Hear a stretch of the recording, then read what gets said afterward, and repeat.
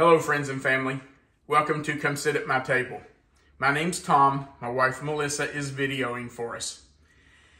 Every winter for the last several years, Melissa and I have gone south for a few weeks to escape the cold and snow. And this winter, we're doing the same. When we go for a few weeks, we really don't like to eat in a restaurant for every single meal. And it gets a little expensive.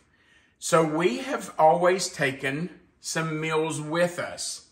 And what we have found is it's much easier, much less work if we make meals here and take them with us to our destination. So today we are going to make a freezer meal called Baked Ravioli Casserole. It's a really good meal.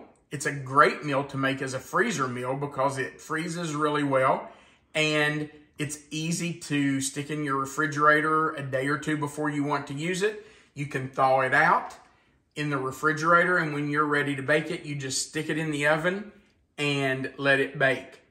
Now, if you're going to bake it when you make it, and you're not going to make a freezer meal, you're literally going to make it in a baking casserole pan and you're going to bake it immediately, you're going to need to set your oven to 400 degrees. So just know that that will come first. But let me show you what you're going to need for baked ravioli casserole. You're going to need two 24-ounce jars of your favorite pasta sauce. Now, we just happen to like this one best, and so that's what we buy. But whatever your favorite pasta sauce is, you're going to need about 48 ounces. We do two 24-ounce jars. You're going to need 1 teaspoon of garlic powder and 1 teaspoon of onion powder. You're going to stir that into your pasta sauce along with a 28-ounce can of petite diced tomatoes. Now, if you can't find the 28-ounce can, that's fine. Get two 14-ounce cans. It's the same thing. Sometimes I can find the 28-ounce cans. Sometimes I can't. Sometimes I can't find the 14-ounce cans. So you just need about 28 ounces of diced tomatoes. And those things right there will get stirred together. Your pasta sauce, your seasonings, and your diced tomatoes. Then you're also going to need about 3 pounds of ravioli. Now, we just happen to really like spinach and ricotta cheese ravioli, and so that's what I bought. Now, I have always used frozen ravioli. I've always found it in the freezer section at our grocery store, either Kroger or Walmart, but I haven't been able to find it for a while. So I was in Walmart a couple of days ago, just checking again to see if they had the frozen ravioli, and they didn't. Just so happened one of my former students was working in that area.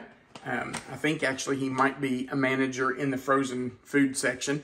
And so I asked Eddie about it, and he was like, we really don't have any spinach ravioli in the frozen food section, but there is some back in the deli. So he ran back to the deli area and got 3 bags of spinach ravioli for me. And this will work just fine. It doesn't have to be frozen, but I just want you to know if you can find the frozen, it is much more affordable and you don't have to thaw it. You can literally take it out of the bag frozen and put it right into your casserole and bake it. You do not have to have fresh ravioli, and you don't have to let the frozen thaw. Pardon me. Then you're also going to need 12 to 16 ounces of Italian-style cheese. Now, there are different variations of Italian cheese. This one says it has mozzarella, provolone, Parmesan, Romano, Fontina, and Asiago. We love all those cheeses. So that's what I'm using, but just find an Italian blend of cheese, and you're going to need at least 12 to 16 ounces. We like ours really cheesy, so I got the 16-ounce package, but Honestly, you may want even a little more than that. Now, I won't be doing the next part on this video because we're not baking this. We are going to make it today, and then we're going to freeze it to take with us on our trip. But when we get ready to bake it, I will add some Parmesan cheese to the top of it. I will just use a microplane, and we will grate some Parmesan cheese right over top of it when it comes out of the oven. We won't do that before it bakes because with this on top, it could maybe get a little too brown. But we will put that on just before it comes out, then maybe stick it back in for a minute or two and let this melt on top of it. But just know that this is one of the ingredients, but you won't see me use it today. Okay, so here's how we get started. We are going to stir together our pasta sauce and our seasonings and our diced tomatoes. We're just going to put those in a bowl together. And you know, I'm going to get out every speck of that I can get out. We're going to add our onion powder and our garlic powder. Just put that in. Get every bit of that. And our well-drained tomatoes. Now, you want these tomatoes drained as well as you can possibly get them drained. You sure don't want that juice in there thinning out your pasta sauce. So just drain them really well. I've probably let these set. I actually drained them over the sink for probably 10-15 minutes before I put them on this plate. And you can see that even after letting them drain over the sink, still some juice came out of them. So just drain those really well. Then all we're going to do is stir that together.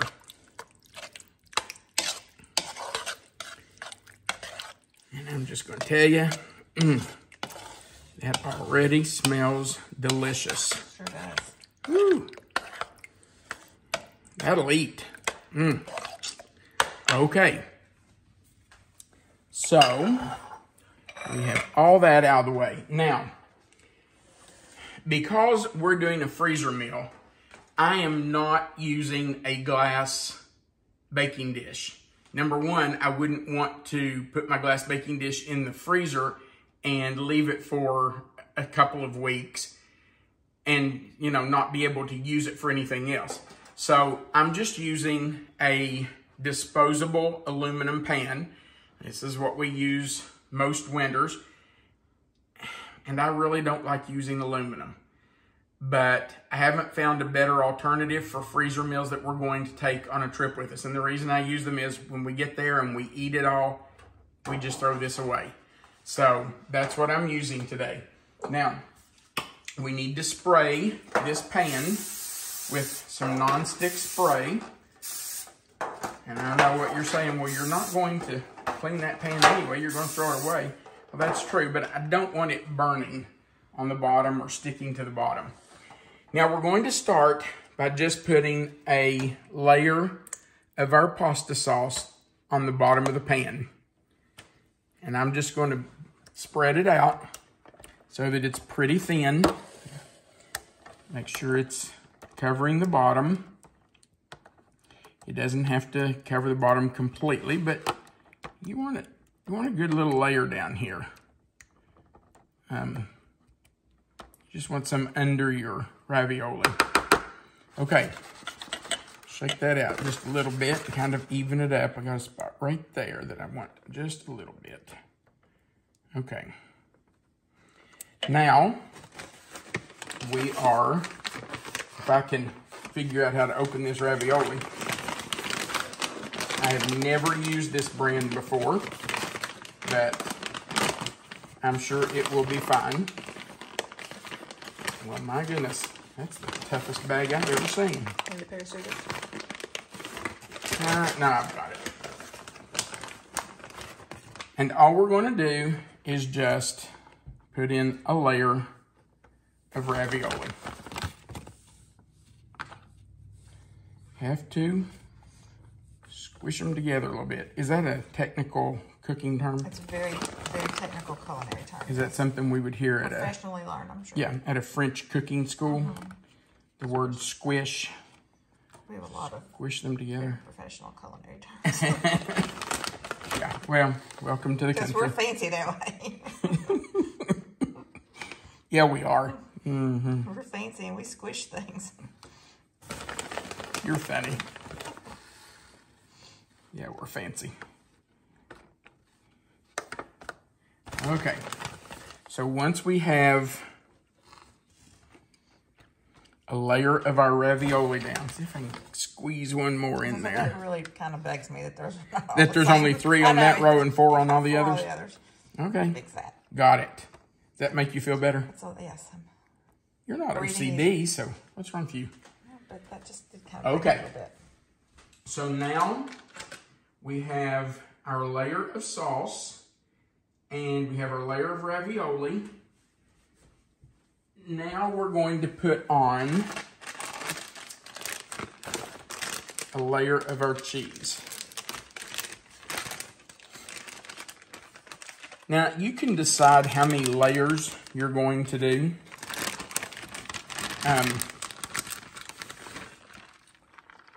Honestly, I don't like a thin little casserole. I like to do at least 3 layers. And it looks like I'm going to have plenty of ravioli to do 3 layers.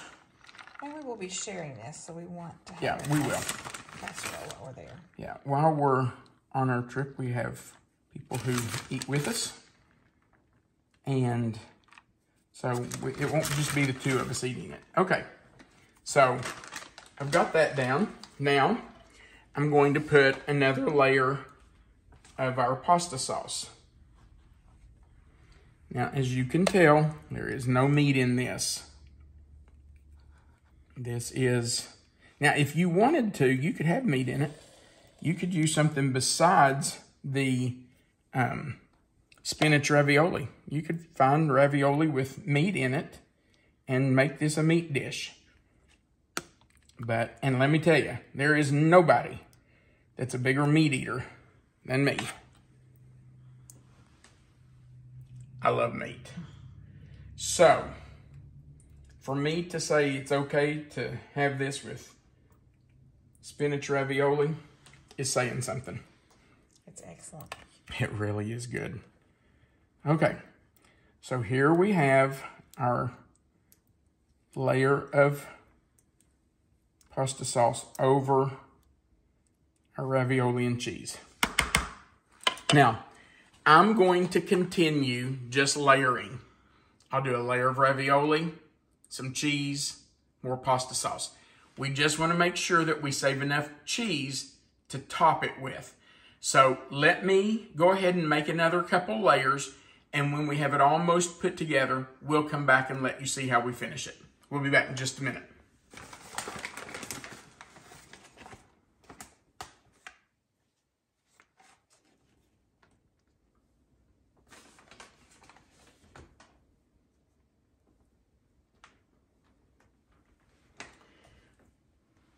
I have been able to get 3 layers of ravioli in here. And as you can tell, this pan is a little deeper than a normal 9x13 pan.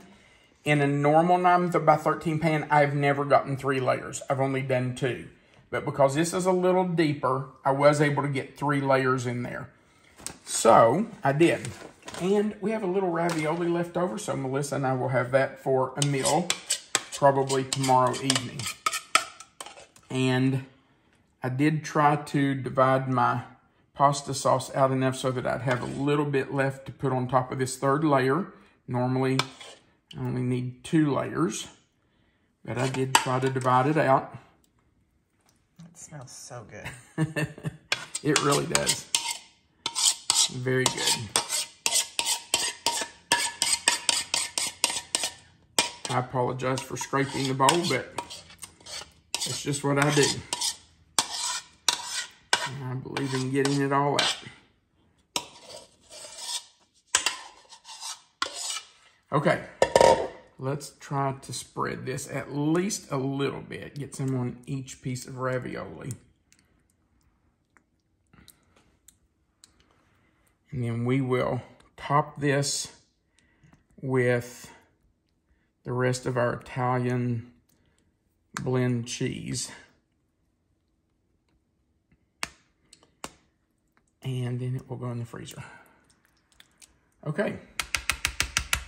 So there is that. So if you were going to make one of these for your family, you could actually double it and just freeze one and have it later. That would be a really Absolutely, and we have done good that. time saver. In fact, I think the last time I made this, we did 4. We fixed 1 for dinner, and we put 3 in the freezer. So, absolutely. Way better than anything Stouffer's is going to fix for you, too. Yeah, boy, isn't that the truth? And there's nothing wrong with Stouffer's. No, but this is going to be a lot better. Man, this is so much better. Now, this is really full. But I am not putting the lid on this right now. Because I will freeze it first. I learned a long time ago that if you freeze it with the lid on it, all of your cheese sticks to the lid. And then when you try to take the lid off, all your cheese comes off with it. And you do not want that. You want your cheese on your food, not on your lid. You have to show people what you do to your lid, though. Oh, okay. Oh, well. Don't let me forget after I get this cheese on there. I want cheese all over this. And Melissa made a good point while the camera was off. She said, is this going to bubble over when it bakes since we did fill it so full? Well, you know, there's a real possibility of that. So when I bake this, I will put a cookie sheet, a sheet pan under it. And you should do that whether it's full or it's not full. You should always put a pan under anything like this that you're baking that could bubble up. So I will put this in the freezer just like this. And I will leave it overnight. Tomorrow morning, when it's frozen solid, I will put the lid on top. And you can just see here what I've done to the lid. I always label it with the name of the dish. And I always put the directions for thawing it out and baking it. So this just says baked ravioli casserole. Place in refrigerator until thawed, 24 to 48 hours. Bake at 400 degrees, covered for 30 minutes. Then uncover and bake another 15. Then top with Parmesan. So I will take this off when I get ready to bake it. I will not bake it with this lid on it. I will probably use a piece of aluminum foil and kind of tint it over the top of the casserole so it's not touching. And let it bake for 30 minutes. Take it off, bake another 15. Take it out, put my Parmesan on top. I'll just use my microplane, put some Parmesan on it, stick it back in for just a few minutes to let that Parmesan melt. And then I will probably let this set. I think when we've done it before, we've let it set like 15, 20 minutes so that whatever juice has been released during the baking absorbs into those ravioli. And that way it's not runny. You don't want it to be runny. So 400 degrees, covered, baked for 30 minutes, uncover, bake another 15. Put your Parmesan on top and then bake for just long enough for it to melt that Parmesan cheese. All right, we are going to stick this in the freezer, let it freeze overnight. Tomorrow morning I will cover it and we will take it with us when we go on our trip in a couple of weeks. We are not going to post this video right now. We're going to wait until we get to our destination. And when we get ready to bake it, we will show you what it looks like. We'll remind you of the baking directions. And then we'll show you once it's baked what it looks like. So it's going to be a few weeks before this gets posted. But hopefully once you see it, it'll look so good you'll just have to make baked ravioli casserole. All right, we will see you real soon. We started our baked ravioli casserole back home in Kentucky. We made it as a freezer meal, froze it solid, covered it, and we've brought it with us on vacation to Florida. Now today, we've taken it out of we took it out of the freezer a couple of days ago and left it in the refrigerator so that it could completely thaw. And then this morning we took it out of the refrigerator and left it sit out for about an hour to come to room temperature. Then we baked it at 400 degrees for 30 minutes covered. After 30 minutes, we removed the cover and we've baked it an extra 15 to 20 minutes. You just want to make sure that it's warm in the middle. There's our timer. You want to make sure it's hot in the middle and that the cheese on top has melted and kind of browned a little bit. So let's take it out and check it to see what it looks like. Oh yeah. I'm going to need another towel. It's heavy. Okay.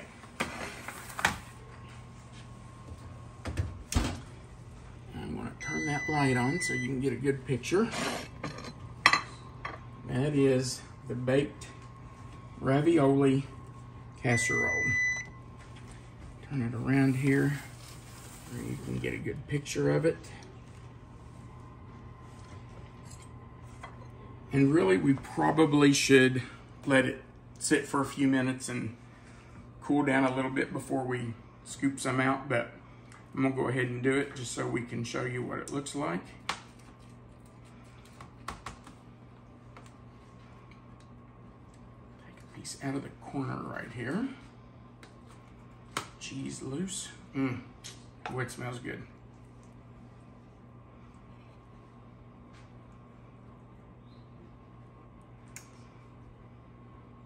All right, Melissa, can you get a good picture of that? Now, I'm gonna set this down here and I'm gonna grab a fork. I know that's going to be hot.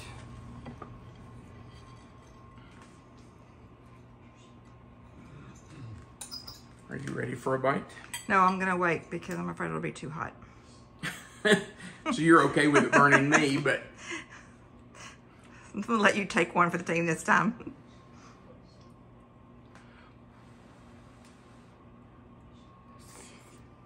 It's hot.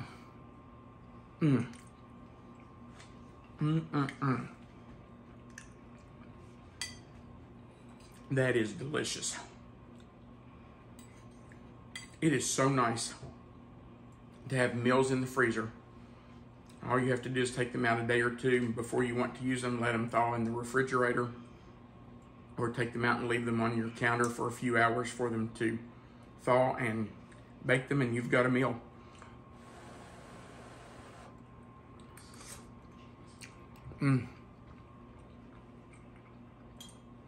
Good Italian meal. Okay. By the way, we're putting a salad and breadsticks with this. Great meal. All right, if you would, we would appreciate you going below this video and clicking the thumbs up. It just says you like our video. If you haven't already, go over on the right side below the video and click the subscribe button and the little notification bell. And if you would like to, we would appreciate you sharing our video. As always, Melissa will put the written recipe in the description box right below the video. Just click on the title that's below the video, the title of this video, and it will expand that box and the written recipe will be there. Thank you so much for watching our videos. We appreciate it. And remember, you are always welcome to come sit at my table. Have a great day.